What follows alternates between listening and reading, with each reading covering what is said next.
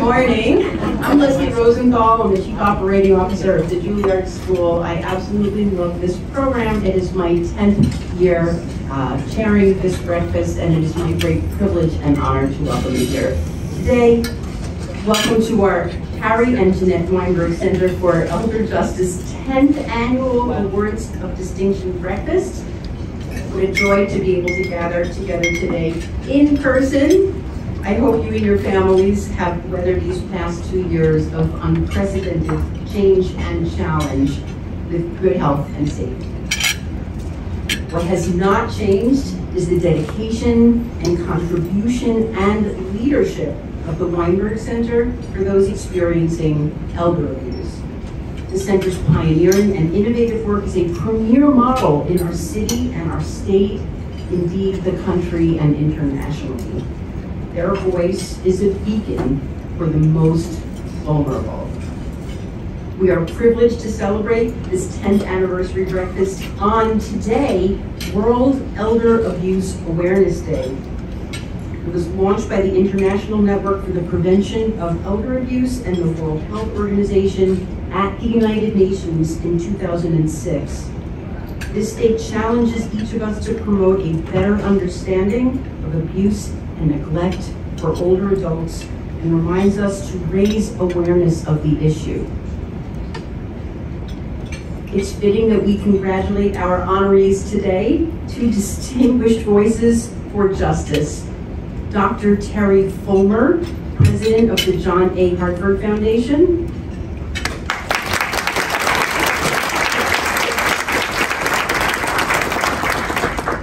and the Honorable Tanya R. Kennedy, Associate Justice, Appellate Division, 1st Department.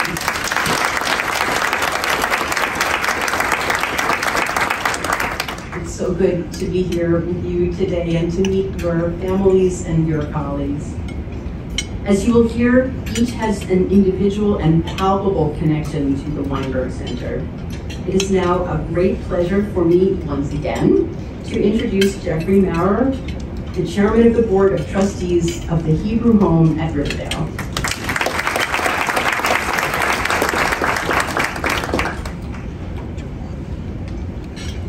Leslie, let me echo your sentiments. It is indeed a privilege and a delight to be here together in person. I have to read from paper. I don't look at the teleprompter in front of my Zoom. I have to say, this is the 10th anniversary, and my font size gets larger every year. Leslie, thank you for your many years of partnership with us. We really appreciate it.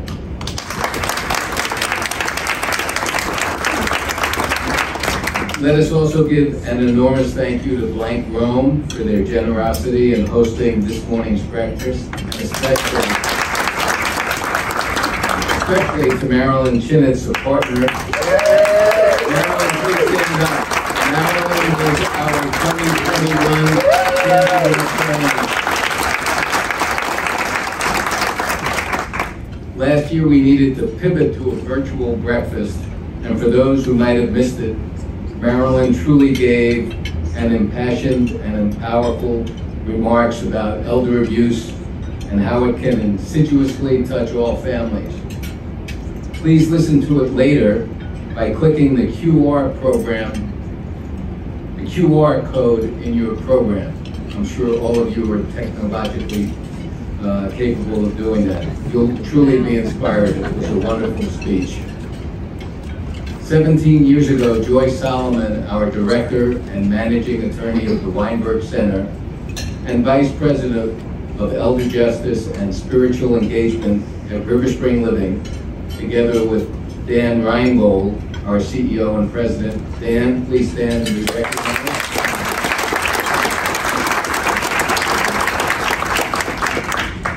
They together recognized and answered the need to attack the epidemic of elder abuse. The Harry and Jeanette Weinberg Center for Elder Justice was born. I am deeply proud to be chairman of an organization that has galvanized an ever-growing and deepening shelter movement that understands the issues surrounding elder abuse require a large-scale effort for real change.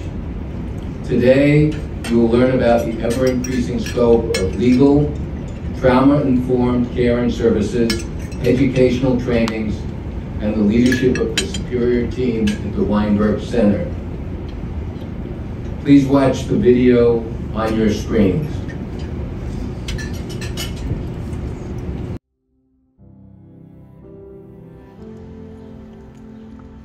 I was a prosecutor in the Manhattan DA's office for almost a decade. There weren't that many prosecutors interested in the older person as a crime victim. And one of the things that I saw was that there was no shelter for older people if their home was unsafe. There was a gap in service for the shelter component for an older person who may be victimized at home and who needed supports and then a bridge back into community. I was on a board where I met the CEO here, Dan Reingold, and together we came up with the idea of creating a shelter intervention program within a skilled nursing home. There is medical care, therapeutic care, all the things that might be necessary to help an older person heal. We would bring legal expertise and therapeutic expertise that was really trauma-informed. When the abuse is of a severity that the person is clearly not safe at home, then you're looking at a situation that becomes very complicated. What is it that, with respect to this person, what does this person need? Is it medical care? Is it assistive devices? There are answers. We just have to understand what it is that our clients need and know how to tap into those systems.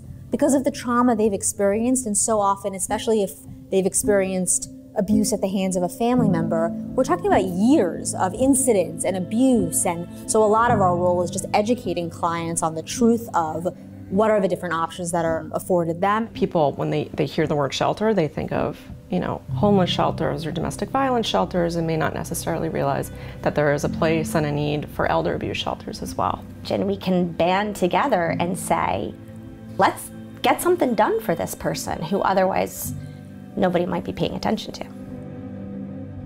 By the time somebody gets to the Weinberg Center, they're in a situation that really has reached a crisis level. Functional domains have sort of collapsed in on each other. So when we think about the systems that are in play, we have court systems, the systems of benefits and entitlements, the human services systems like adult protective services, and then we also have medical systems. And so all four of those interplay with one another, and the way that we act in one arena will impact the benefits and entitlements and options that are available in the other arenas. All of these threads touch and impact what we can do legally for our clients. The systems are struggling to catch up, to be relevant. So I think we're dealing with all of that.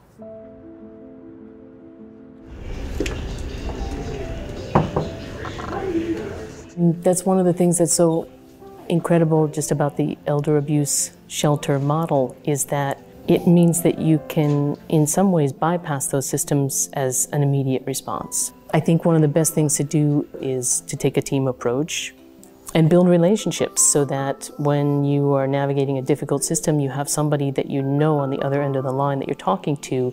There's a very vibrant network of connections and resources that people at the Weinberg Center can turn to when they're trying to solve a problem. Well, I'm very involved with our Spring Alliance initiative, which is our community of professionals around the country who are operating shelter programs similar to ours. Making sure that there's a way to meet whatever the community need is really important, and something the Spring Alliance has provided support for over 20 shelter sites over the last decade or so. Elder abuse can really only be addressed effectively when multiple systems and multiple professionals from those systems work together and strategize together. I think we're really at the cusp of deep understanding on the part of our elected officials and government that shelter for older people is a necessary part of community. The clients have to lead the way. They're the ones that are the experts in what they're ready for on their own timeline, and empower them and support them in the way that they want to move forward. It's not acceptable that older people would be devalued and marginalized, and that their safety would not be a priority. I see it as fundamentally hopeful work. Them coming here is them saying, no, I still have time. I still have the ability to make change. I can still enjoy this moment and the freedoms that it affords me. The Weinberg Center has made a big contribution in that way of saying, let's have each other's backs. Let's not be strangers. Let's notice, does this older adult seem safe? I can put that down on the frame of every single client we've ever had here. Close to 200,000 days of shelter. That it's true they've come here because of something terrible, but we have the chance, we have the opportunity to help ourselves and help them, see that, which is beautiful.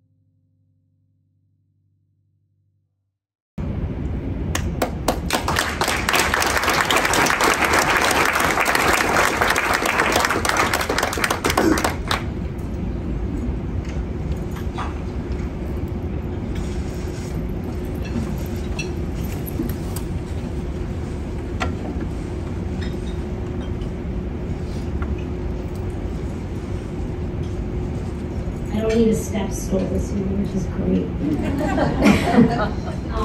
Thank you so much to every single person who's here today. It's a big effort to get up early and find your way back into Midtown Manhattan and show up for us. And I'm really, really grateful for everybody for doing that.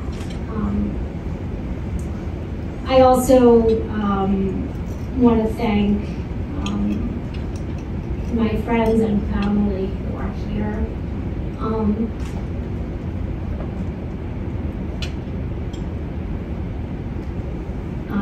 I really appreciate you being here.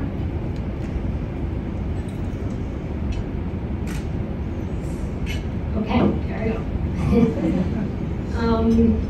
The song, Gimme Shelter, was written by Keith Richards as a commentary on the political and social unrest in the late 1960s, a time of a fractured union, great violence and anxiety, and a yearning for peace. Give Me Shelter is the great plea that's still heard around the world. What is shelter? Shelter is the metaphorical equivalent of love and safety. Not just a roof over someone's head, but a way of being. Shelter is both the figurative, space to make personal choices, and the literal, space that offers protection. At the Weinberg Center for Elder Justice, shelter is a range of holistic, person-directed, trauma-informed services designed to help older adults remember who they can be. Raquel was born in Honduras in the late 1930s. She met her husband Samuel, an American tourist, while he was on vacation. A petite and dark-skinned woman, Raquel left her family in Honduras and moved with Samuel to the Upper West Side, where his family of doctors had lived for a generation, themselves having emigrated from Minsk 30 years earlier. Raquel's work was to raise their only child, Iris. Raquel's world was small but comfortable, never learning English fluently, always aware of her immigrant identity. Her husband Samuel died at age 47 when Iris was 15, deep in the throes of adolescence and exhibiting unusual rage and volatility. Two things matter to Raquel: Iris and her rent control department. Housing insecurity impacts every aspect of a person's life, particularly immigrants struggling to understand the interlocking systems of law and culture. In New York City, 1/3 of renters are severely rent burdened, meaning that they spend more than 50% of their income on rent. Iris is extremely smart and prone to anger and outbursts, unable to maintain stable relationships. She survives by outsmarting people and systems. Despite her behaviors, Iris receives a full scholarship to college and immediately following entrance into a prestigious medical school. Contact with her widowed mother is sporadic and vacillates between tenderness and cruelty. In her important book, Difficult, Mothering Challenging Adult Children Through Conflict and Change, Professor Judy Smith, who's our guest here this morning at our breakfast, writes, "You don't stop being a mother just because your kids are grown. Mothers are society's shock absorbers, filling the gap eternally and with minimal support when systems fail." She says you can divorce a difficult spouse, but it's much harder to give up on a difficult child. Kate Bowler, an associate professor at Duke Divinity School, echoes this sentiment in her wonderful book, No Cure for Being Human. She says, "This is a burden of a mother's love, how it must hover without landing." Iris graduates from medical school, finishes her residency with a job and a husband. 2 children follow, and then a divorce. Needing help, she returns to her mother's apartment, 2 small children in tow. Living alone is a risk. Cohabitation, too, is a risk when your housemate is dangerous. Mental health diagnoses can be heartbreaking for families. Lack of a diagnosis can be equally shattering. Without a name, a treatment plan, professional support, or community, families of those with significant and untreated mental health problems suffer in silence and often alone. Even when the person can function in the world, like Iris, a physician who's treating patients, the breakdowns and the abuse often occur in the 4 walls of home. The world's assumptions about what a perpetrator looks like, our well-intentioned but misguided notions about education, class, age, and occupation, and what they signal can become the most dangerous weapons of all. Iris and her children become known to city agencies and services, and her medical license is suspended. In the apartment, now a luxury building with new wealthy neighbors and new rules, Raquel is trapped between personal safety and the suffering of her family. Would you trade your safety for your children or grandchildren? Does it matter that your difficult child is now an adult? Raquel does not possess community, a network of professional resources, or the language to speak about her daughter's mental health issues, and has never known who to talk to. She is sick in her mind, are the words that best describe her understanding of what's occurring. In 2016, Iris and her children move away again, disappearing. Raquel is paralyzed with grief and shame, but also deeply relieved. In early 2020, Raquel turns 84 years old. She has degenerative arthritis, vulnerable to falling, and concerned about long-term mobility. A week after her 84th birthday, the pandemic shuts everything down.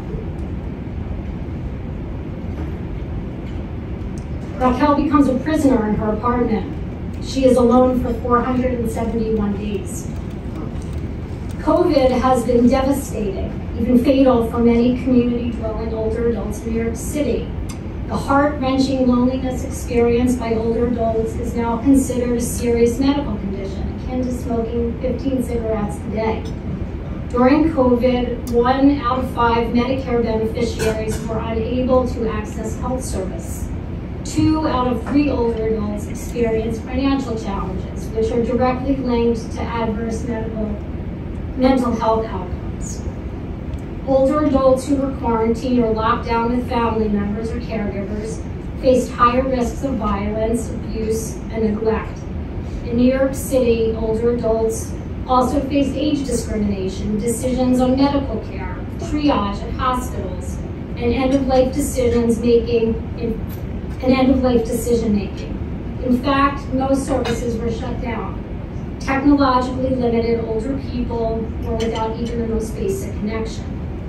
A soon-to-be-published law review article authored by the Weinberg legal team highlights the significant disparities of older adult wishes and values and end-of-life decisions made on their behalf by surrogate decision makers.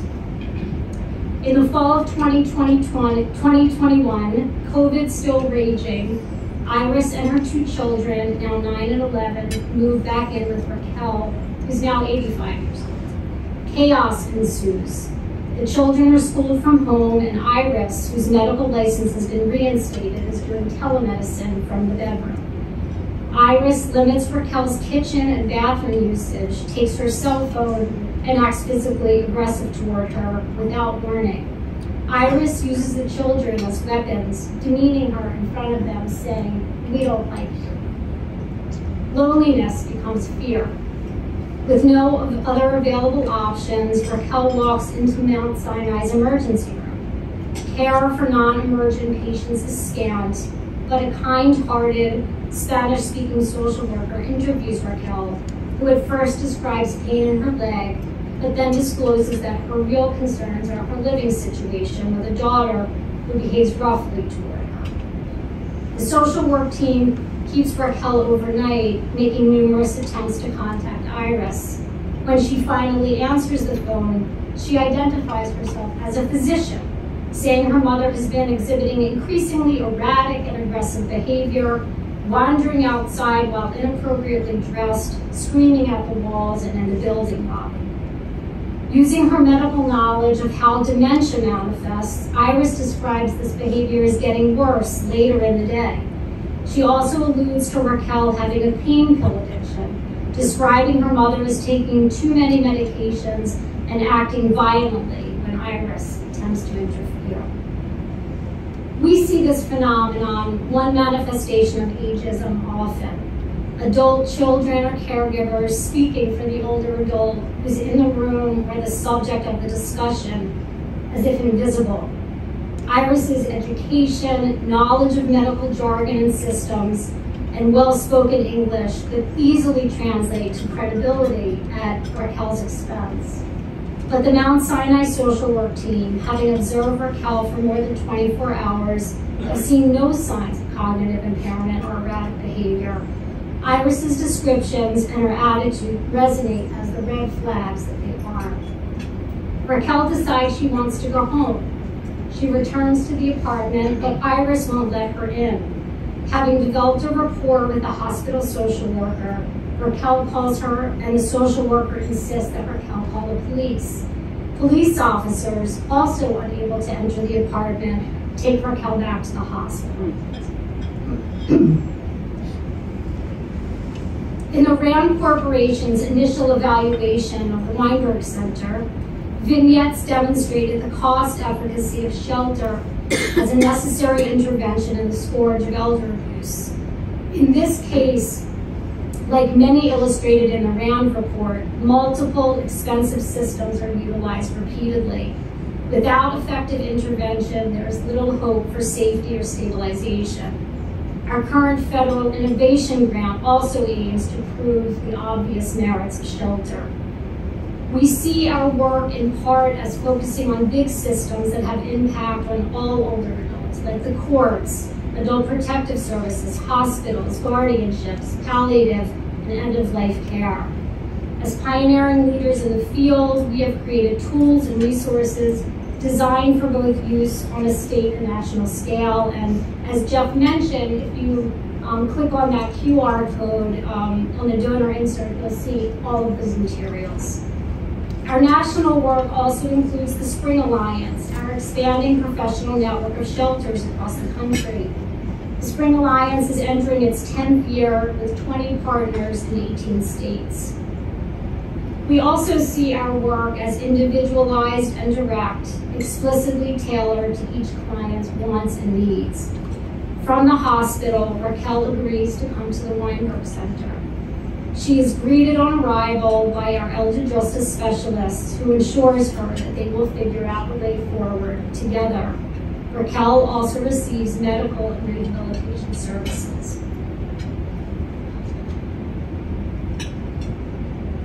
It's not vodka. I cannot discuss the critical work of the Weinberg team without honoring their dedication during COVID.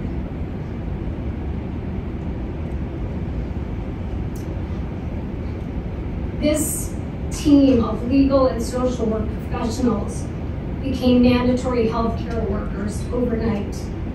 They, alongside the very dedicated Hebrew Home staff, professionals and leadership, have shown up every day, leaving their own safe shelters. And I thank you.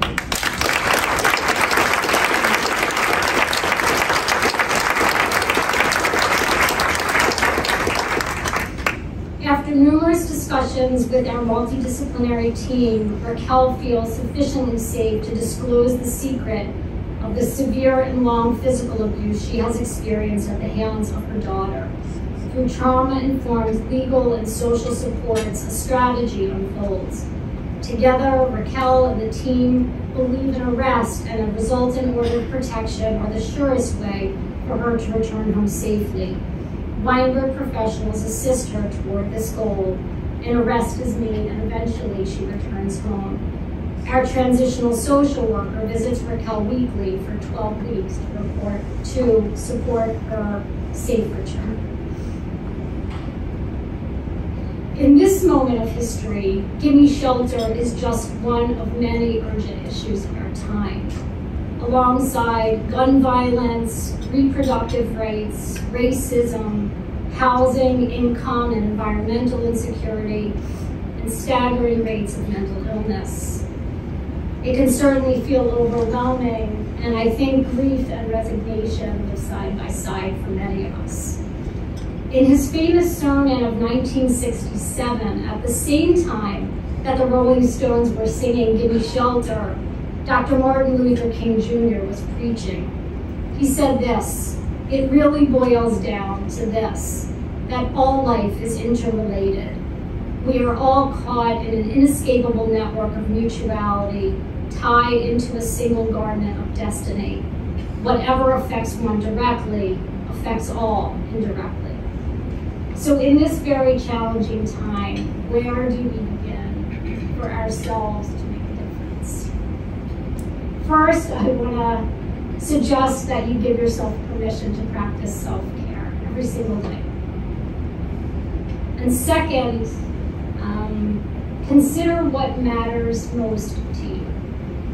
Be an elder justice champion if that's what calls to you. And if not, find your purpose. Whatever it is, big system overhaul or small acts of kindness, use your energy, time, and attention toward that. Every act of repairing and healing the world supports everything else. This interconnection is unshakable. I believe that if each of us takes on the cause that matters most to us, this will ultimately impact older adults for good. Thank you so much.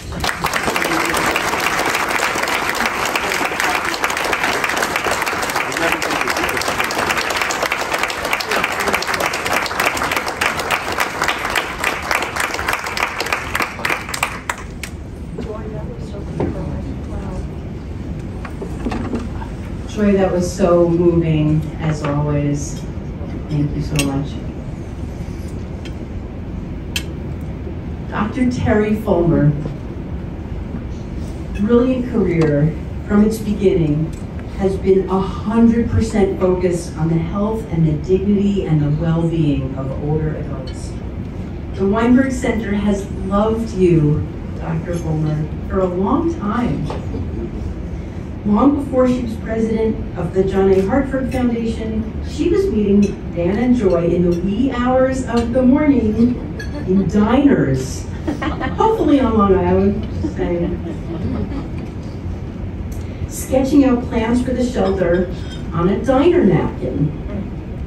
These diner meetings also included Dr. Fulmer's insights on why elder abuse screening is necessary and possible in all healthcare settings. And she made another original napkin sketch on the screening questions most important to ask. These diner napkin questions form the basis of what became their validated screening tool. Dr. Fulmer's credentials are incredible, and I hope you will look at the bio on the printed program if you haven't already. You will see the clarity of her personal mission and vision, dedicated to improving the care of the older adult. As a nurse, distinguished professor, and dean, the recipient of hundreds of awards, and a frontline leader in developing the next generation of leaders in elder mistreatment across the nation. Her impact on the ways the public views older adults, on systems and practices to better the care of older adults in hospitals, in emergency rooms, in long-term care communities, and on developing those screening tools to ensure the prevention of mistreatment and elder abuse for adults. It's revolutionary. We are indebted to Dr. Fulmer's foresight, her groundbreaking research, her indomitable leadership, her clear and far-heard voice on behalf of the advancement of quality care for older adults. The awards this year are particularly special to the Weinberg Center's team, as they are truly the perfect vehicle to publicly demonstrate our gratitude for two champions. I quote from Dan Reingold, my hero. She was the first person we consulted when we envisioned developing a shelter for older adults experiencing abuse and embedding it in our Hebrew home at Riverdale, Dan Reingold recalls. Now, together, we are a team in spirit, thought, and action, and have fought for change in conventional attitudes of older adults, for elder justice, and for the prevention of abuse of older adults. It is with the utmost privilege and honor that we award Dr. Terry Fulmer, our friend, our colleague, and our partner, the Champion of Change Award.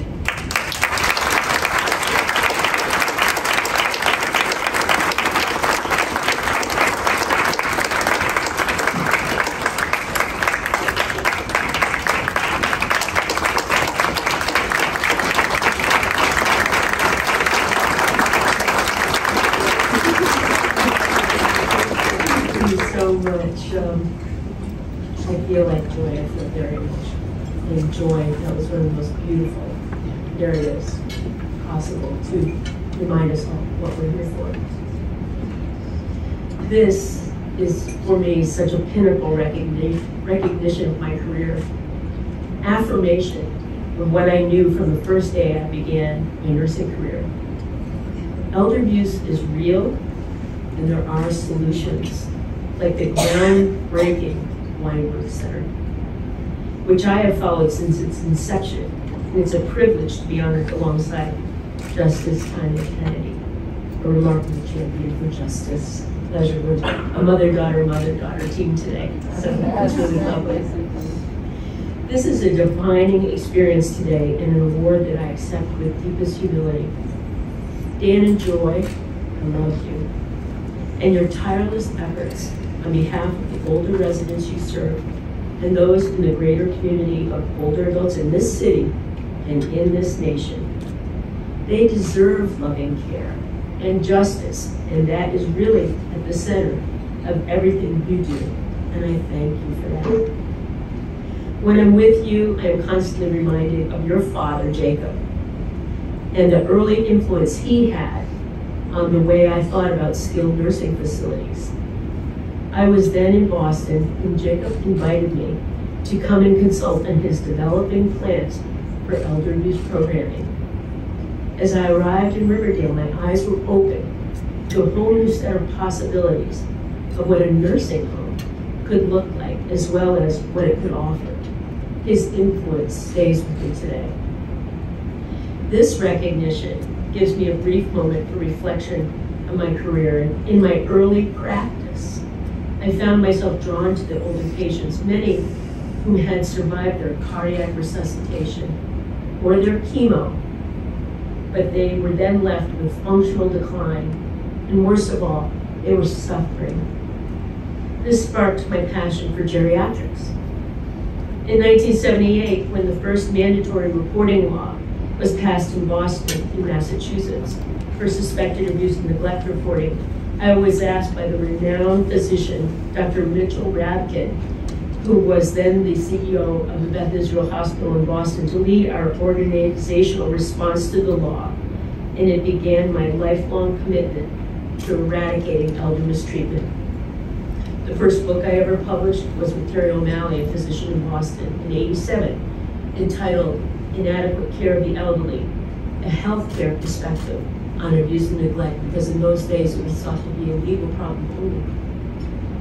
That early work has come full circle with my presidency at the John A. Hartford Foundation, a national philanthropy dedicated to improving the care of older adults, no matter where they are and no matter who's providing that care. The money from our philanthropy is from the great Atlantic and Pacific tea companies, A&P grocery stores. Yeah, I know. And John and George Hartford left their money for that cause to do the greatest good for the greatest number. In the 1980s, the trustees took a bold move and said, this foundation will focus on aging, and we are one of few in this country that does so. Today we fund major elder abuse initiatives, including the Elder Mistreatment Collaboratory, led by EDC in Cambridge, Massachusetts, and that group has developed elder mistreatment screening approaches for emergency departments around the country. I'm most proud of our support for the Weinberg Center and the funding for an evaluation of the Weinberg Center's innovative shelter model. The evaluation, Joy mentioned by Rand, has been a critical step in advancing replication of the model and reducing elder mistreatment across the nation and probably around the world. Congratulations and gratitude to everyone at this center. Where's my center group? Over here. Here they are. For your vital leadership. And thank you to your trustees for their unwavering support. Not every set of trustees does the same. I also want to recognize the John A. Hartford Foundation trustees and staff who have done so much to improve care for older adults through their thoughtful grant making, well over $600 million to the field. Marcus Escobedo, where's Marcus? There he is. Hi, Marcus. Our foundation's head of communications is here with me today and a true partner in this work. Especially meaningful, my beautiful daughter, Holly, is here with me today.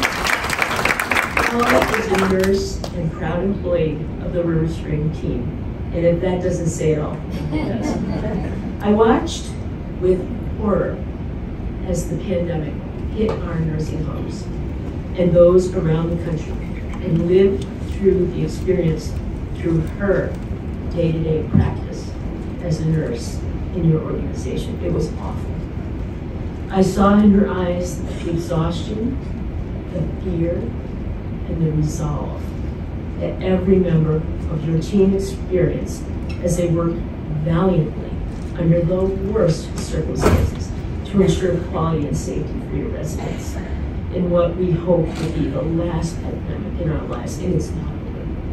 These staff are still tired.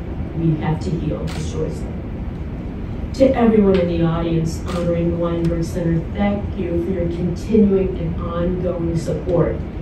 We all have a role in promoting elder justice and eradicating elder mistreatment as a part of spreading age-friendly care around the world. Thank you for this great honor.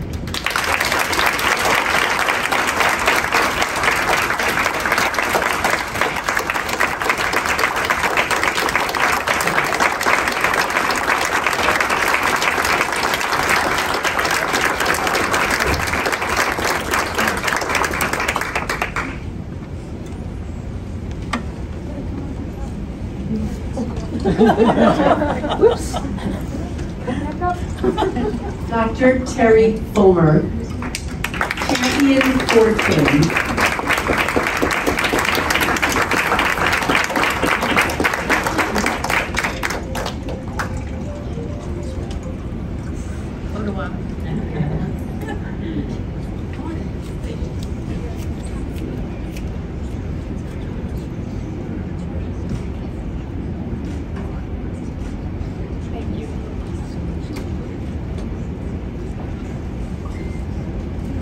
I realized that we didn't name the people in the Weinberg Center, so I would really like to do that right now.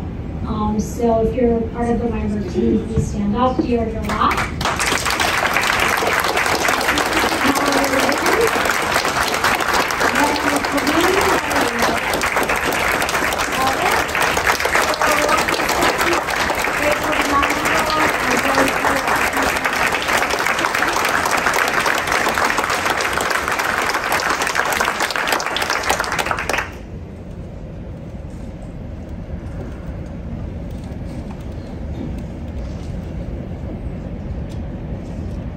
Here's your papers. I think I picked them up.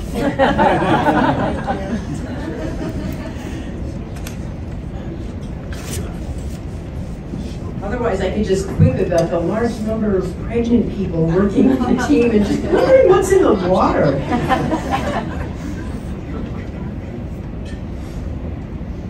The Honorable Tanya R. Kennedy is the quintessential leader in service for the public good. If you Google exceptional jurist, you will find a photo of Justice Kennedy.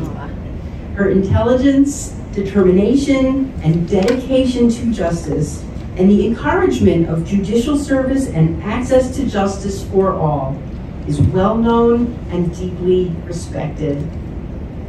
Judge Kennedy was appointed in July 2020 as an Associate Justice of the Appellate Division, First Department.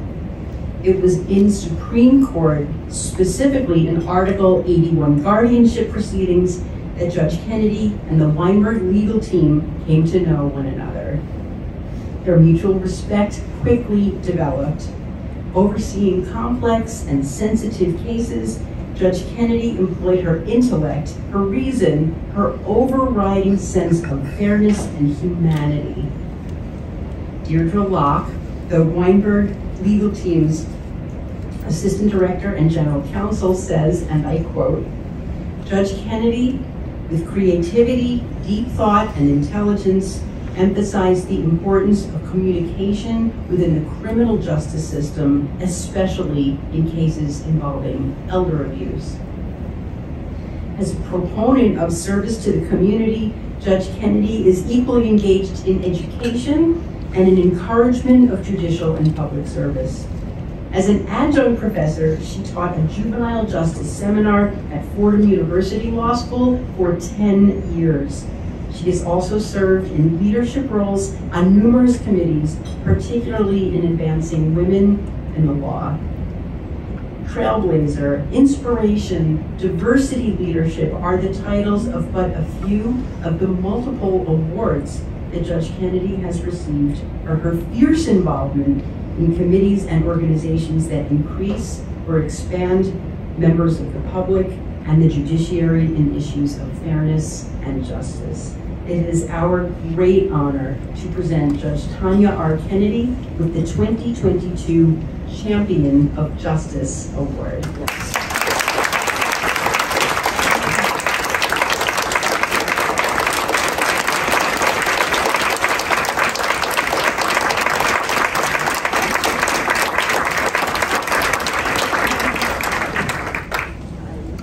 Good morning. Good morning. Once again, my sincere thanks to Blank Foam LLP for hosting us, but particularly my fellow Cardozo alum, new friend, and fellow hot sauce and coffee, and may I add, fashion fan, Marilyn Chance. Thank you so much. Second, I want to acknowledge two colleagues who I know are elder justice champions. The Honorable Judith Gish, I believe, is she still here? My colleague on the Appellate Division, First Department, my colleague on the Patent Jury Instruction Committee, Supreme Court of the State of New York, and a past award recipient from this organization. And also the Honorable Tanya James, There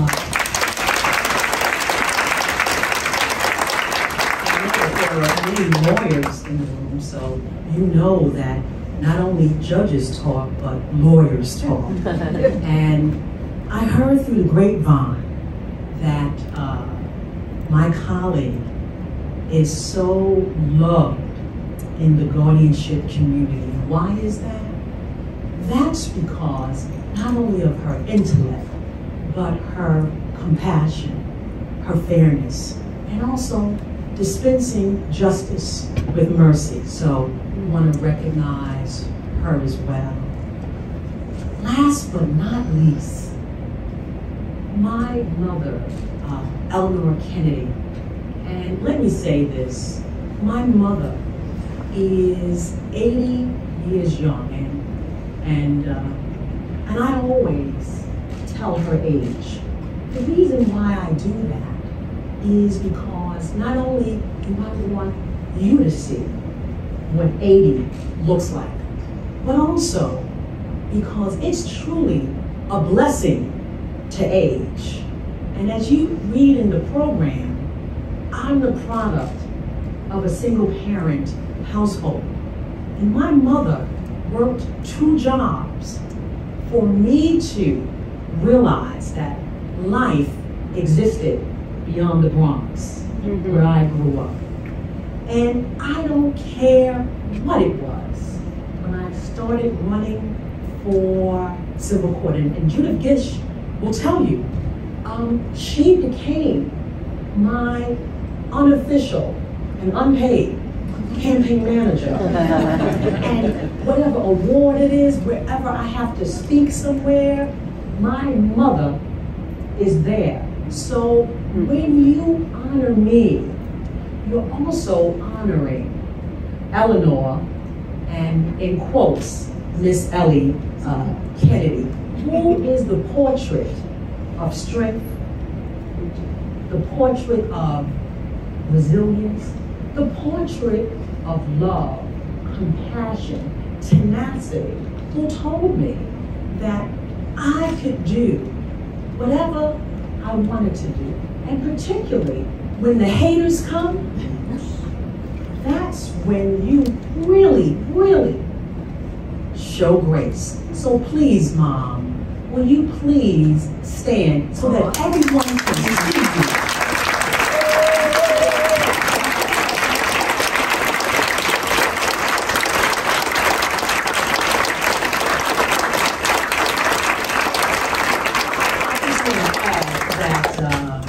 You see that she's very fashionable, so she sets the bar very, very high. I don't think I'll ever reach her status, but just very briefly, let me just share this with you, that when my mother entered corporate America, and for you American Express cardholders, there was a time when you would write a check to American Express. And there were those called encoder operators. I served as an encoder operator in high school, where we would key in the amount, and it would then go to quality control. I worked there too. Quality control would balance the amounts on that ticket tape with what quality control did. I want you to know that my mother started her career off as an encoder operator, but left after traveling all across not only the nation, but the globe, teaching other American Express staff about customer service. She was in the chairman's office. So that is what I bring, knowing that it's not about where you come from, but it is about education. It's about character, and it's about tenacity. Obviously, when we look at organizations, we have to look at leadership, because the person or the persons who lead the organization, they set the tone for the organization. they create the culture of the organization. If you didn't know what the culture was before, you certainly know what the culture is today. And that is because of that impassioned speech we heard from Joy Solomon. And you're phenomenal. Yeah. And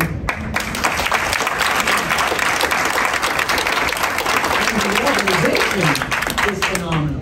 Why do I know that? When I became an acting Supreme Court Justice, first learned about this esteemed organization. And I must say that I am humbled and honored and had the pleasure of having Deidre Locke, Dahlia Levine.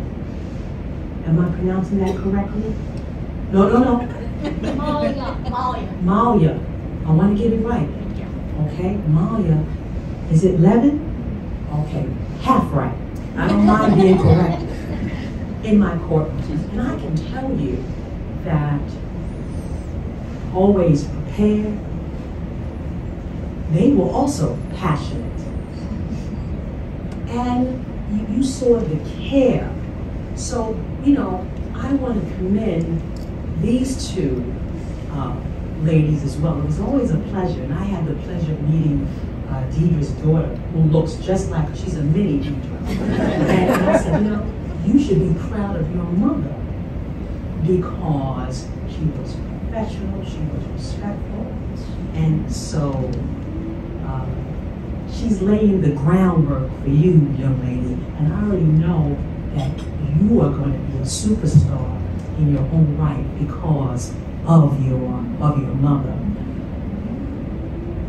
Listen, we see what the title is, but I want to put a subtitle, if I may. The Double T Breakfast. And the reason why I say the Double T Breakfast, Dr. Terry, Judge Tanya, we're both honorees. I mean that in jest, but what can I say about you, Doctor? Phenomenal. What you are doing, a trailblazer in your own right. And obviously, you are paving the way. You've made a great legacy. Why?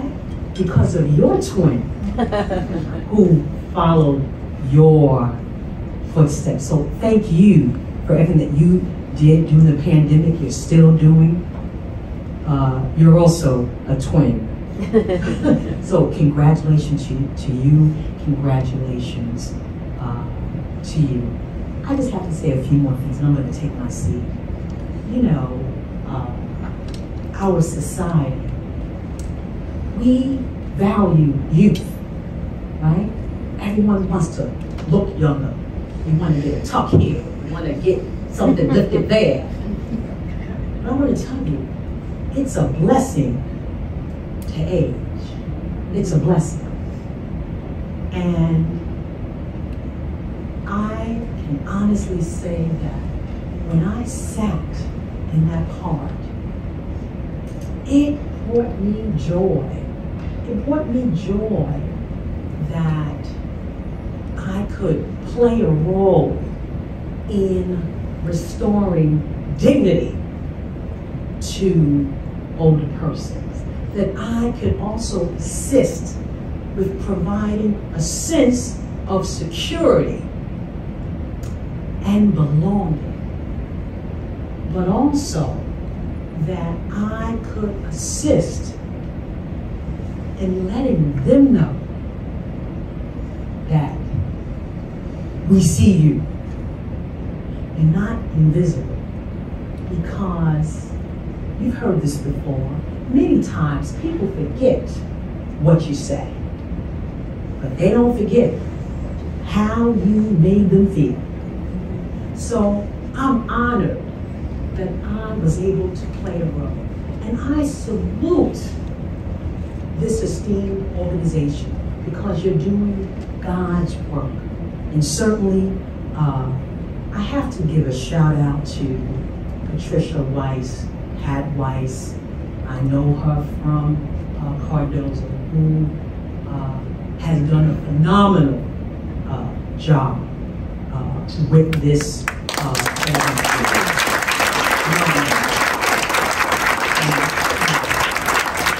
it doesn't hurt that Pat is also a fashionista.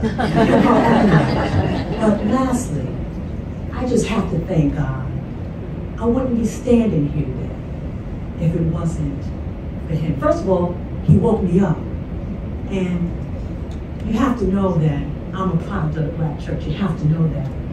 And anytime I wake up in the morning, seriously, and part of this was from the guardianship, I say, thank you for waking me up. But thank you that I'm in my right mind, that I know who I am. Because many of the wards that came before me, they didn't know who they were. Thank you for letting me know where I am. Because many of the wards, they didn't know where they were. I want you to know that many of the wards that came before me, they had brilliant careers. Scientists, inventors, doctors, legends in the fashion world, etc., etc. They made their mark. They didn't know who they were. They didn't know where they were.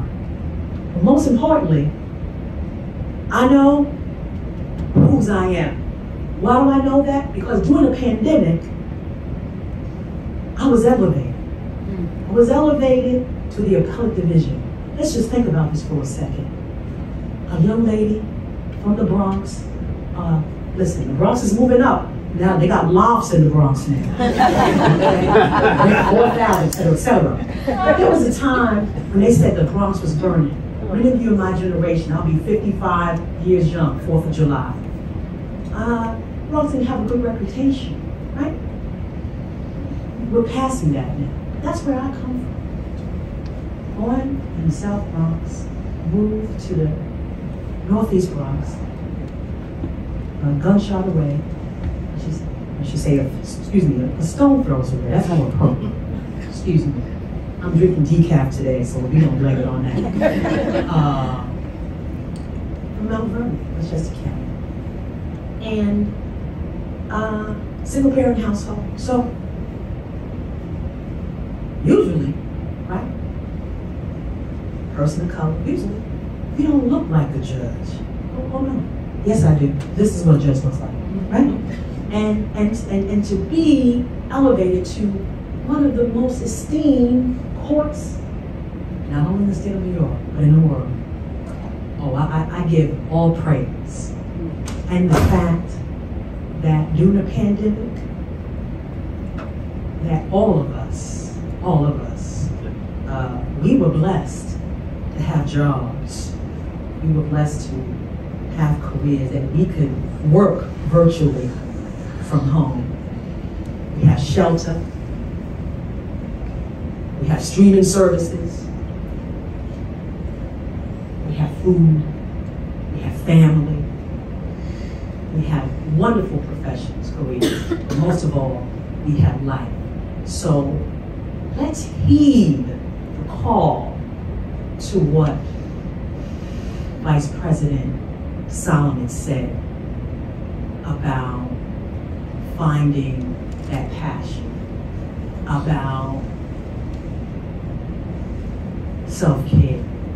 And I have to say, whatever it is, whether it's the youth or, whatever the issues are, they all circle back to being a champion, an elder justice. And on that note, although I decide cases with other colleagues, it's no more, it's my order. I'm gonna pause today because I'm an honoree.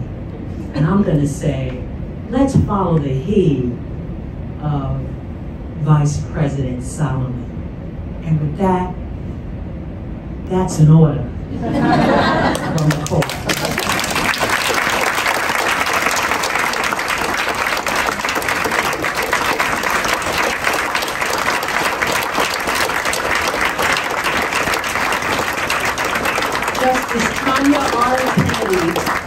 champion of justice.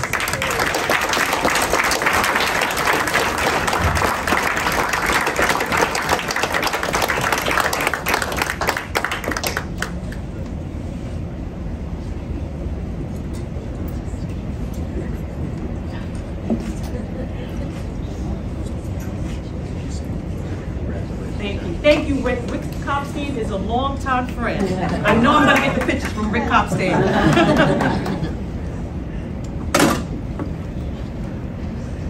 Thank you so much. On behalf of the Weinberg team, thank you for your participation and for your support. If you're here as a guest of someone who is a supporter, I would invite you to join all of us in becoming supporters in your own right.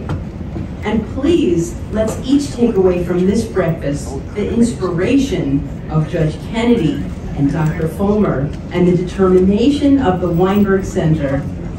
Let us promise to take at least one action in support of older adults struggling with abuse. Let us help the Weinberg Center strengthen its life-saving work. On this World Elder Abuse Awareness Day, let us recommit to ensuring dignity and justice for older adults. Each of us has the power and the voice to make a difference. I leave you with these beautiful words and meaning of a haiku by Gary Snyder. After weeks of watching the roof leak, I fixed it tonight by moving a single board. Thank you so much.